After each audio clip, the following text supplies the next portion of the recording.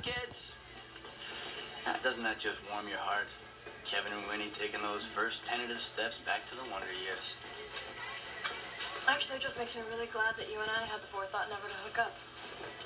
Amen, Sister Christian. Why is that, do you think? Well, if you look at the clinical research, you'll find that the smart-ass sidekick, he never gets the girl. Oh. Now, the real reason there was never a you and me, Lindley, is because you and me, we don't need anything from each other. I'm sorry, I left my decoder ring back in the cereal box. See, you, as the girl whose wanton ways had her banished to the boonies, you needed the affection of the unblemished small-town pure heart to validate you in your oh-so-vulnerable time, right?